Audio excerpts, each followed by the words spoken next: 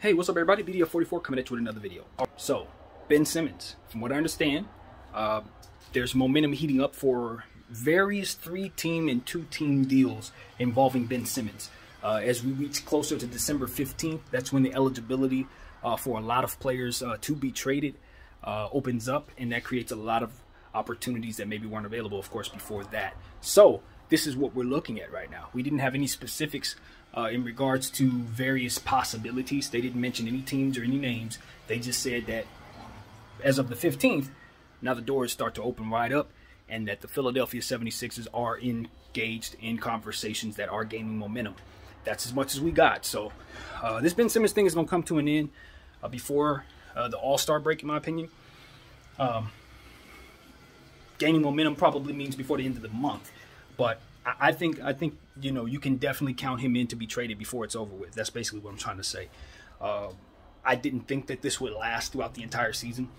I think him coming back into the organization, even though they had their little tit for tat kind of thing go on last month, I think that was the beginning of a process for them to start the process of healing. I think it was still very new when we started hearing all those complaints about how he doesn't want to play and how they were going to, you know, do certain things to try to focus in on getting full compliance from him. But the fact that we haven't heard anything since tells me that the process has been going probably very well.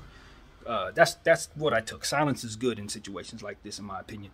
So, yeah, this is where we're at. I'm not surprised to hear him being traded. The possibility of him being traded right away as this 15th comes around, and I have a bunch of places where I think he would probably be pretty himself at. I guess what I'm saying is there are certain places in the league that I think are going to have the ability to bring him what he needs. They're going to be able to bring him the players, the shooters, the fast break players, the complementary defensive pieces that will allow him to be his best self. Not everywhere in the league can do that for him, and he needs to be somewhere that can. So I would hope that the various places that have their eye on him, have their mind set on bringing him what he needs, or already having it there. Now, the team that I'm looking at the most right now is the Minnesota Timberwolves, because they're the ones that I heard that were coveting him the most, and that's been stated since the beginning of this process. Portland is also very interesting as well, but being that CJ has the collapsed lung and there's no timetable for his return, he's not going to be able to be traded in that deal. So he probably is going to be off the table, as to which I don't expect Dame Lillard to be moved to Philly. I don't expect that. So I'm looking at the Minnesota Timberwolves. That's where my mind tells me to go, and the Pacers are also very relevant in this conversation, because of course they got a few players in mind that they would like to move, as being reported recently as well. Try to start their rebuilding process. I heard the San Antonio Spurs name a little bit earlier in regards to Ben Simmons. And of course the Houston Rockets are very much in play for Ben Simmons. The Houston Rockets are the team I think he's going to end up on. I've always said that I thought him for John Wall made the most sense, and I think the possibilities for better trades have opened up, and I didn't really think that would come about, but I do think that as this has played itself out, my opinion about whether or not Philadelphia should have done what they've done here has changed. Their approach has definitely worked out for them. Even though their team is not great, it does look like they've hovered where they need to be. They've kept in range so that if they make a good trade, they can still be in contention, in my opinion. They didn't fall off a cliff, and that was most important. So Philadelphia is, you know, they got some good stuff coming out of Tyrese Maxey, and you know, Andre Drummond is filled in very, very well for Embiid, as Embiid missed games this year. So, you know, I think Philadelphia is poised to be in a position to have a good second half of the season after this trade takes place. So we'll see if they actually are able to get a really good deal for him.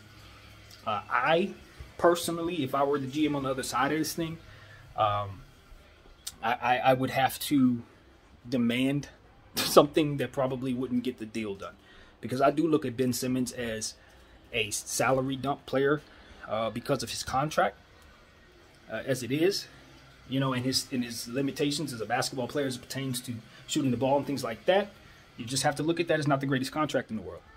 So if I'm bringing it in, I'm going to want some incentive to do so. And I just look at their situation Philadelphia and say, I don't know that the rest of the NBA is looking at it the way that I do. And because there are competing teams for his services, that probably would ultimately not be the greatest strategy at this time for the teams that are most serious about getting him. You kind of want to understand, I guess, at this stage in the game with Ben Simmons, that his value is starting to increase once again. And I do believe a lot of it has to do with just his name hasn't been talked about over the last 3 weeks. So now, as I'm viewing it, quiet means good. I think most GMs are looking at it as quiet means good. And they're starting to re-evaluate what his contributions may be able to do for their team. Some of these teams really need to infuse themselves with some excitement. I look at the Pacers. They may be willing to overpay for Ben Simmons at this point. I think it wouldn't be the worst thing in the world if they find themselves in a bidding war to try to win that bidding war. Because nothing on that Pacer team, in my opinion, is really better than Ben Simmons for what it's worth. Now, I know that they have those two bigs, and Philly ain't going to want no bigs. But you can obviously move them in the third team, so that would not be a problem. I can just see that the Pacer team being involved in this. I can see the Sacramento Kings also getting involved in this. The Toronto Raptors have wanted to make some moves with their power forward, so they may be involved in this. So it's about to be some trades. I don't think Ben Simmons is going to be the only one moved. I do not think that. I think we're about to see a plethora of moves over the next month or two with a bunch of teams. Because, first of all, the West is wide open. To be completely honest with you guys, the West is significantly weaker than we thought. So if you're a team like the Memphis Grizzlies, you make a good deal. You can turn yourself into a championship contender this year. Like, seriously. If let's say the Memphis Grizzlies were able to get another impact player on top of all of what they have, they're going to be one of the best teams in the Western Conference. And that's one of those situations. I look at the Sacramento Kings kind of the same way, believe it or not. If they're able to get a high-impact player without having to give up one of those three-headed monster guards that they have, and keeping, my guy Rashad Holmes, of whom I think is a very important piece to what they do, if they can keep those four players, they'll be all right. And I look at a guy like Harrison Barnes as somebody you probably want to keep too, but he's also someone who can help a winning team, and a team may be willing to part ways with something you would want to receive the services of him.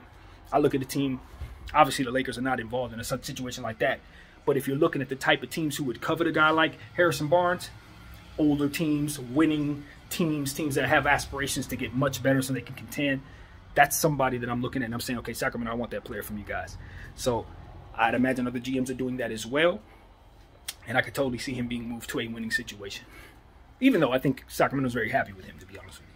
So, yeah, it's just a lot of stuff I'm looking at. Buddy Hield over there in Sac as well. You can definitely see them moving on from him 100%. So, yeah, it's trade season, y'all. Even though we're not quite there yet, you know me, I like to be ahead of the game, and that's exactly what this is. We are approaching trade rumor season, and expect to see some guys in some different uniforms. So that's going to be interesting. Another team I'm looking at is the Denver Nuggets.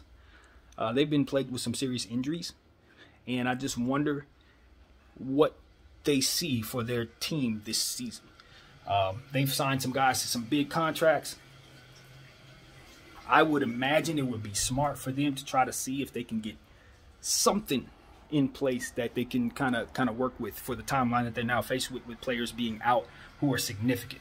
If I'm Denver, I'm basically saying we need to embark on that Golden State mission when Steph Curry and Klay Thompson and KD all were gone at the same time.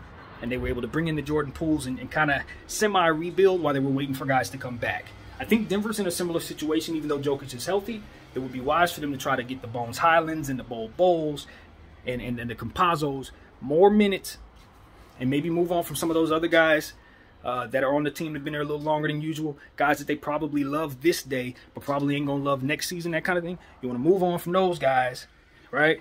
And then you want to put yourself in a position to have as much flexibility so that you can bring in, so that you can have what it is that you need to maneuver around the contracts that you have. Because look, Porter's going to be out for a while. It might be smart to just let Murray sit out for the rest of the season. So in this situation, it's like, all right, let's turn Bones into something. Let's turn Bol into something. That's the direction I think Denver needs to go in. And they don't need to be worried about those tweener players, the good role players that are supposed to help them contend this season. because I just don't think those guys really have a role in this team right now as it pertains to the circumstances they're faced with without those players. So, yeah, that's what I think, man. I do think that. I think they have an opportunity to shave off some contracts that are just flat-out bad contracts right now. Aaron Gordon's contract is a mistake. It's a mistake for the Denver Nuggets. They need that flexibility to give them the role players that they need with the absence of Porter and the uncertainty of what his future holds. They're not going to be able to trade Porter because that contract is bad and he's hurt.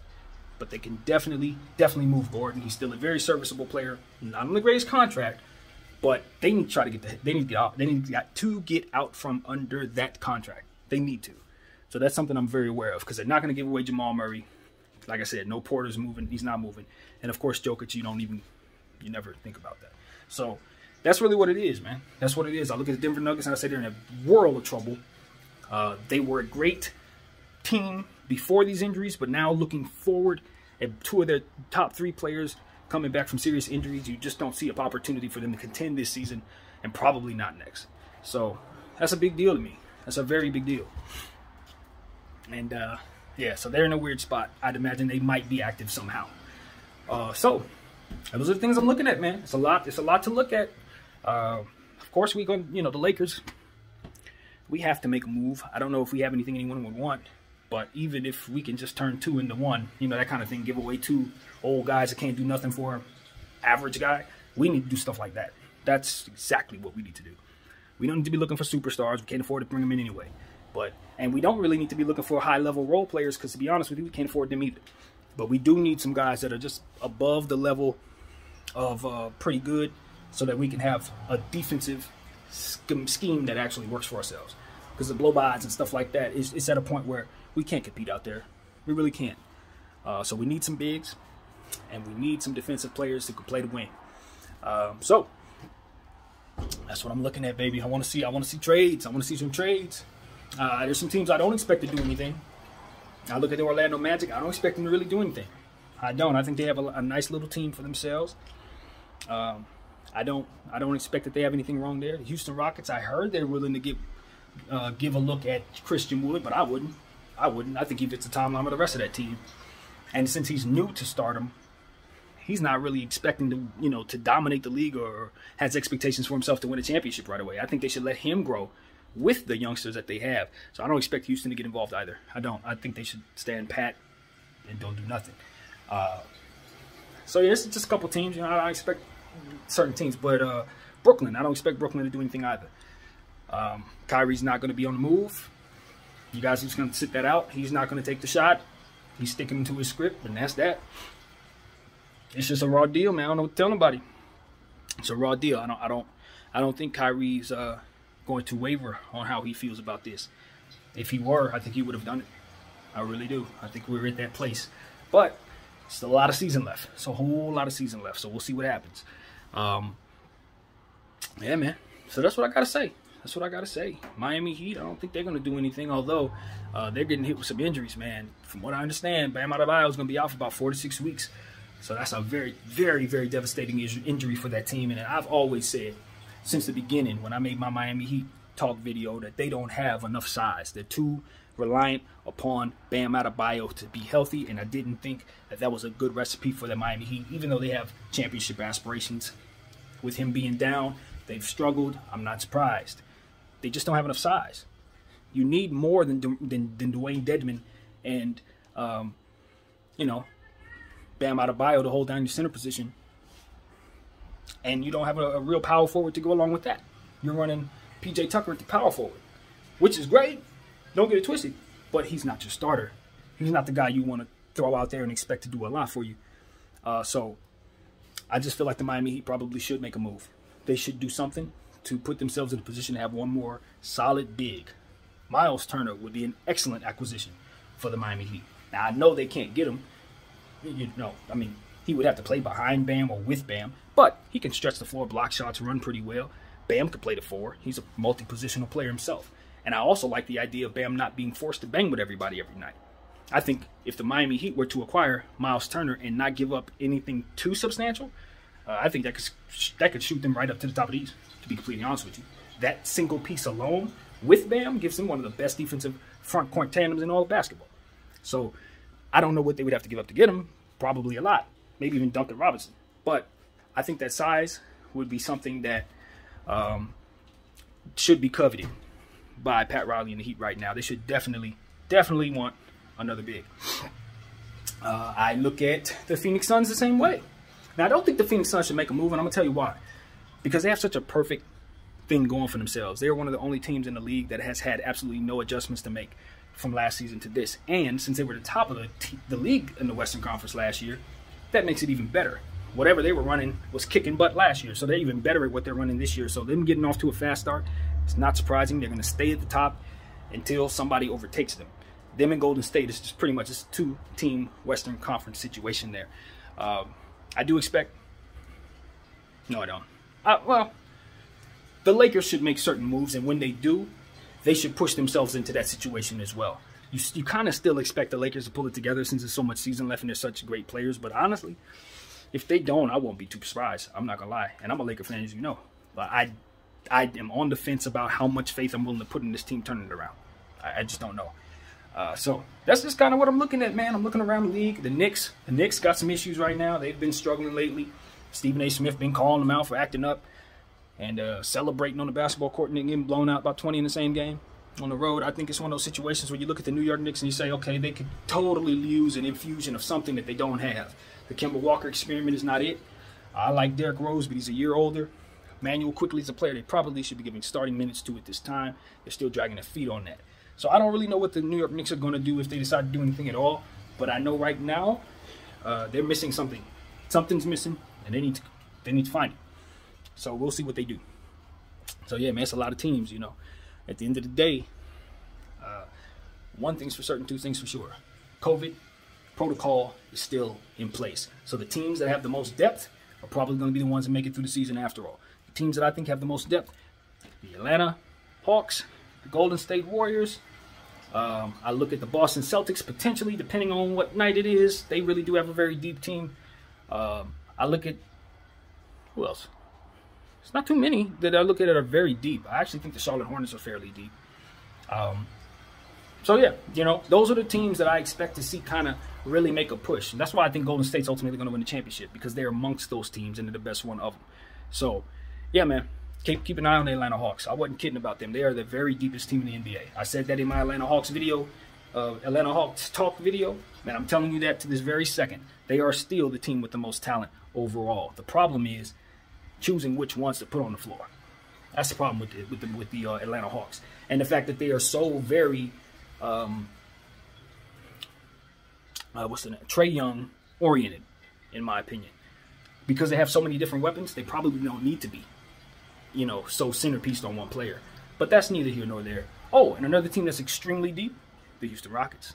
But they're babies, so no one expects them to do anything. However, they have gone on a 7-game winning streak, and quite honestly, I'm not surprised. Because I told you guys, it's one of the greatest young teams ever assembled. And they made me look crazy early this season because they started off very, very badly. They went on like a 10-game losing streak. And they turned it into a 7-game winning streak in the same season. I'm telling you. Houston's for real, real. Ain't going to be this year, ain't going to be next year. But 2, 3, 4 years from now, that team could be the NBA champion. Don't expect Jalen Green to continue to struggle forever. He's not going to look like this for much longer. Trust me, he's not. Anyway, that's what I got to say, man. Josh Christopher, shout out. I see you, man. I'm a believer. BDF44, thank y'all for watching. I'm out.